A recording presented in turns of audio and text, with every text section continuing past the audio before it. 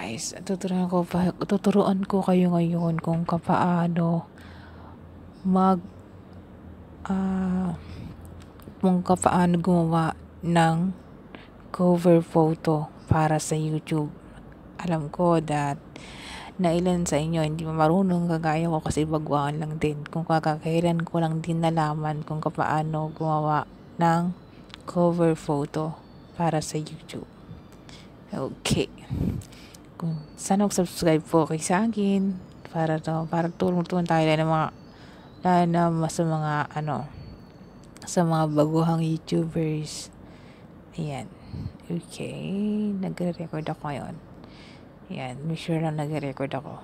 Pupunta muna tayo sa aking YouTube channel.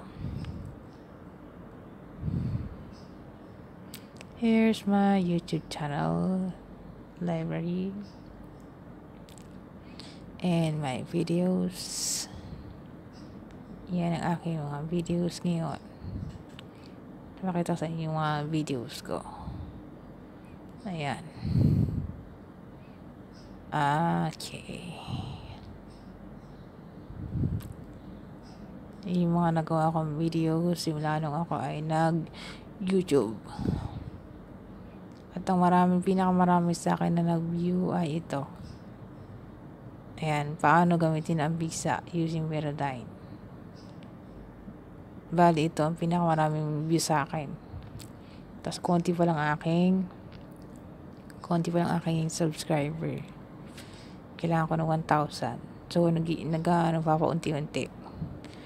Kaya kailangan ko ng tulong po ninyo. Sana mag-subscribe po kayo sa akin. Yung paki-comment na rin po kung gusto nyo po mapuntahan ko rin yun ang iyong channel. Para matingnan ko rin kung ano yung mga content ninyo. Kumaga, parang tulong din. Okay, ito ang aking channel. Kung makikita mo ang aking cover photo, is yan. Ito ang aking cover photo. Welcome lang ang nakalagay. Okay. Ginawa ko po yan gamit ang aking cellphone. Okay. Ito, simula na tayo.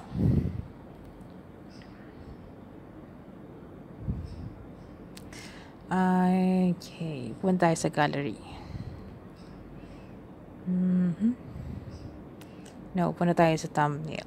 Sa thumbnail. Kailangan kasi ng thumbnail para makagawa ka nun. Okay. Ito dalawa yung thumbnail ko. Merong thumbnail maker at saka ultimate thumbnail maker.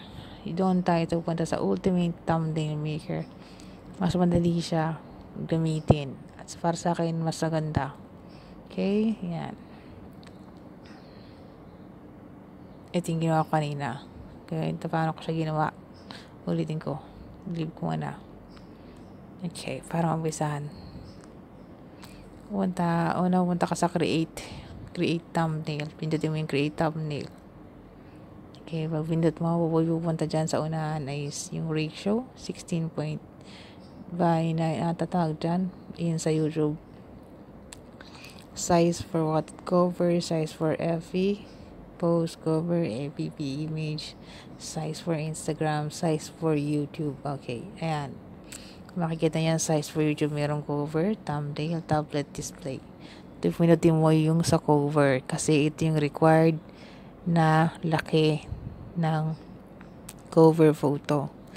Kung maliit yan, hindi tatanggapin. Kahit anong gamit mo, kung anong picture lang, hindi po pwede. So, ito po yung required. Pinutin mo siya. Okay, ayan, nakalagay na ito. Size 2560 by 1440. So, pili ka na ng kahit na anong thumbnail. Is up to you kung anong gusto mong cover. Okay. For example, this black one. Brick. And we will use this orange. This is just for example. Okay.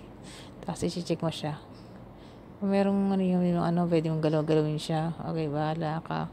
Kunyari, kinuha mo may picture. Ito, pare-pareho lang kulay yan. So, i-check mo na lang. Tapos, may watalastas. So, antay mo mag-X. Pwede mo nang tanggalin. Okay, X na. And then, now, pwede ka na mag-text. Pwede ka maglagay ng image. Ayan, image. Pwede ka rin magawa ng sticker. Okay, kung anong gusto mo. Kung anong lalabas dyan. Okay. At okay, pwede mo background. Pwede mo baguhin dito. Okay. Okay, pwede text. Okay, ilalagay mo na siya. Magka-text lang ako. O pwedeng picture. Okay, lagyan natin ng text na lang. Okay. Kagaya yung sa cover photo ko. Kagaya yung welcome. Or just like that. Okay, add. Kapag ito malaki yung size nito, pero nakita mo nagkakaroon siya ng yung parang mga division. Okay, para malaman ko sa yung gitna or okay, pero sa gitna lang kasi. Okay, yan. Wala sa gitna. Pasigurado sa gitna siya. Okay. Okay, fonts. Kung gusto mong balitan, ganyan. Or colors in space, gawing orange. Tapos yung shadows. Okay. Pili ka ng shadow, gawin mo red. Yellow, gawin mo red na lang. Or black. Yeah. Okay. Tapos opacity. And opacity. Diyan nag-black. Or red na lang. Pangit eh. Okay, yung red one. Okay, connect this. Or like that. Pink. Nasa sayo. Okay. Kasi sa gitna lang. Hindi siya, kahit napunuin mo siya, sa gitna lang ang lalabas sa kanya. So, meron siyang limitasyon. Hindi na talaga makukuha lahat yan. Makukuha lang niya is sa gitna lang. So, pwede kang maglagay ng pictures and image. Pwede mo napilit yung image na mamili ka. Tapos, paliliitin mo na lang yung image sa gitna. So, nasa iyo kung paano mo discard yan. Okay. Download mo siya. Successful. Tapos, lalabas ako dito. Ipapakita ko sa inyo yung una kong ginawang thumbnail na palpak. Okay, ngayon napakita ko na sa inyo yung dati kong thumbnail na palpak. Pupunta tayo sa thumbnail ko. Ayan, thumbnail design. Thumbnail design. Ito yung kauna-unahang thumbnail na ginawa ko, yung welcome to yan. Kasi malaki yung, nakita ko kasi malaki siya. So, nilagyan ko na naman picture para testing na siya. Tapos, ang lumabas lang is yung Mami CE. Yung iba is hindi siya nakuha. Ang kailangan yung cover photo niya is malaki yung size. Pero ang makukuha lang, hindi ko lang alam kung kabagamit mo cellphone or laptop. Kasi pag cellphone lang gamit, ang lumabas lang is Mami CE. So, gagawa lang natin ng diskarte. Diskarte na lang para magkasya siya. And then, ang sumunod kong ginawa is, meron akong sunod na ginawa. Naisip ko, ito.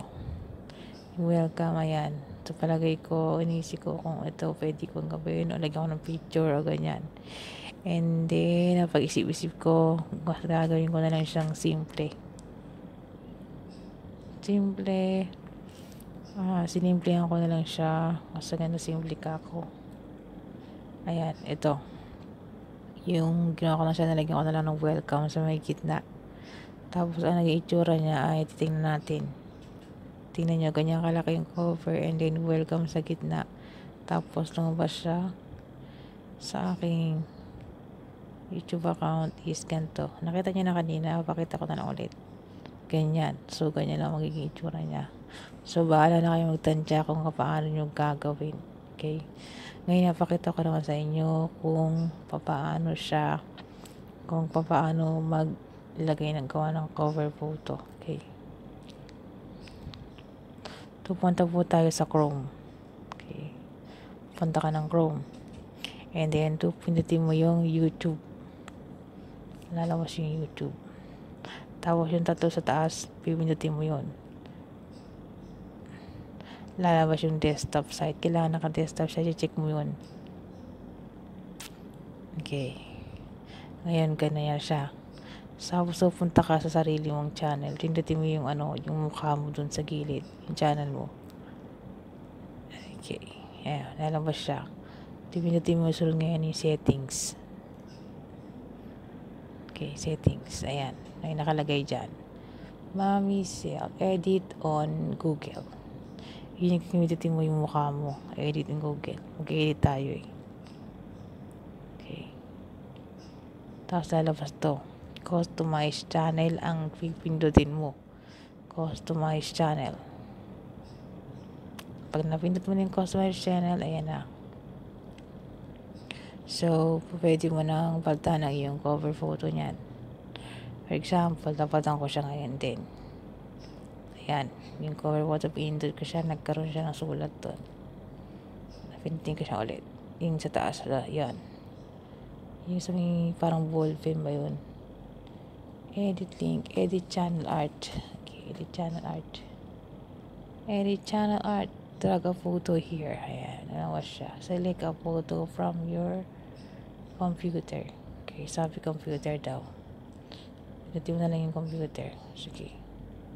Tapos pumunta ka sa files. Okay, ito yung ginawa ko kanina.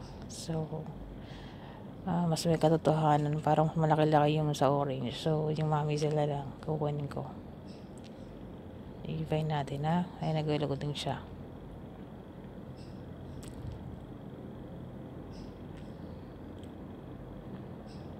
Okay, nag-loading. Okay, ganyan lalabas. Okay, nakikita nyo. Kung sa TV siya, ang magiging itsura niya ganyan. Malaki. Sakto yung size. Makikuha lahat ba? Sa desktop site, ganun ang magiging itsura. Pero pag sa cellphone, ganun ang magiging itsura pag mobile. So, makikita nyo. Kung bahala na kayo mag-adjust. Okay? Sabihin natin na yes. Pwede mo select. Pwede mo select kapag okay ka na dyan. Okay, bahala ka. Bali, testing lang naman to. Nasa sa'yo yun. Select. Pinti natin select. Okay na. Naselect ko na. Nagsasave na siya. Saving, save. Now, ayan na aking cover photo. Ayan. So, ayun. I-upload ko na to sa aking YouTube channel. Sana mag-subscribe po kayo.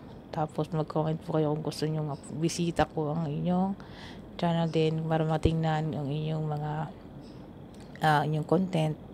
O ayun. Salamat sa inyong panonood at bye-bye. Okay. Stop.